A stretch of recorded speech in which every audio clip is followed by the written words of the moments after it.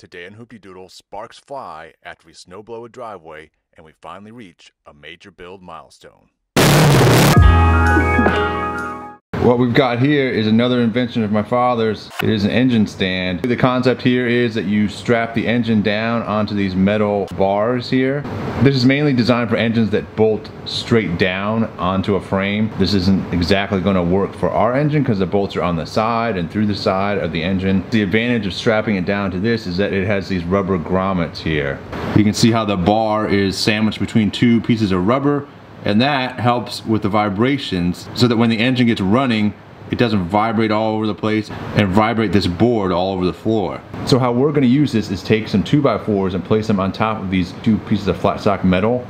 With the boards on there, then the boards lift the engine up above these nuts here on the side.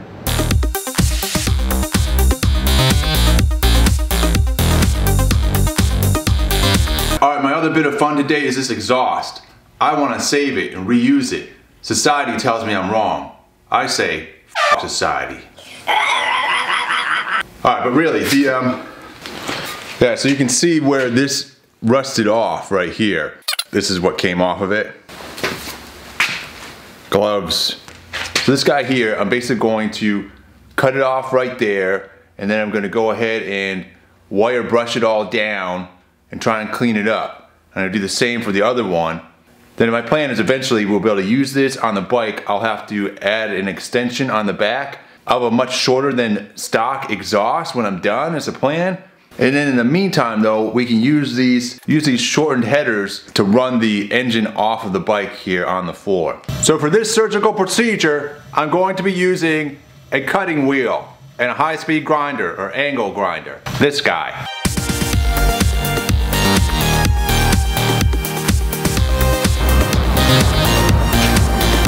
It's time for the wire wheel.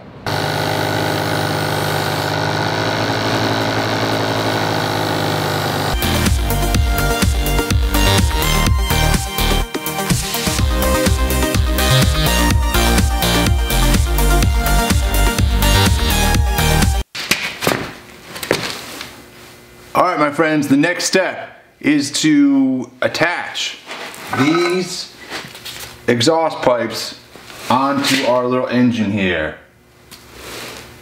Can I do it?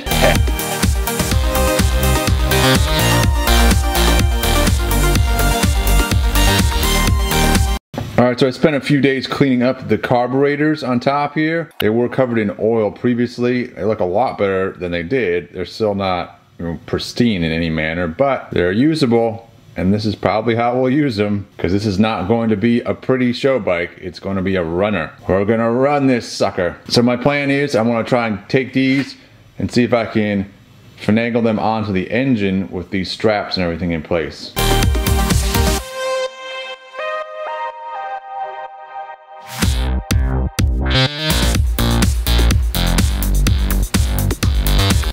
We're coming along. Next is the electronics.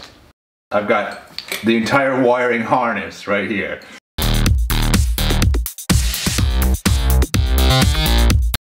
We've also got to hook up the fuel pump right here.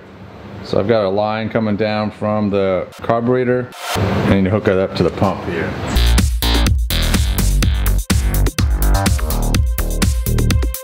I'm gonna go ahead and throw some motor oil in this thing, and for those of you that aren't already aware, to check the oil, there's no dipstick on this thing. It has a little window. This guy right there. It's got to be between those two lines there. And then before I can start it, I've got to hook it up to fuel. So my dad conveniently has this engine IV setup where you can hang the fuel above the engine and run it on the floor.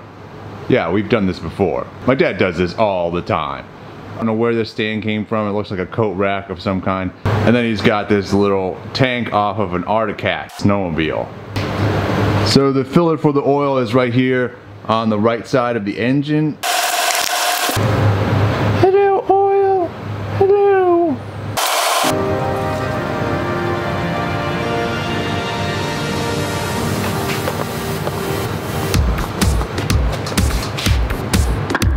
All right, in order to run this thing, we've got a number of contraptions going on here in terms of the wiring harness. I've got the original wiring harness on there. We've got the wiring harness hooked up to the battery the way it normally would be. So the battery's connected right there to the main fuse and the solenoid here, the relay, and then this connects to the starter over here the way it normally would. I've also got the pickup coil here plugged back into the wiring harness. And then we've got the battery here grounded to the engine over here. Then I've also got a ground here running over to, these are the important minute details. There is a ground wire here that grounds a number of things in the harness. That's grounded out. And then right here, this is the neutral switch that's also grounds out. Then we've got the coils here, the ignition coils. These are also plugged into the wiring harness. And then off of here come the spark plugs, which are of course connected to the spark plugs. Then we've got our key ignition here. We've got the key turned to on, the on position. And then this red connector here, this is where your kill switch would be, as well as your start button is up here. And so I've got a jumper on the kill switch connections right there, so that is in the on position. And I've got a jumper over here. This is the wiring that would go to your clutch. And I've got this jumped so that the clutch sensor, basically, it thinks that you're holding the clutch in. And then the only other thing is, and you need another jumper in order to actually start this thing. And you jump it from, there's a yellow and red, jump it from here to this guy.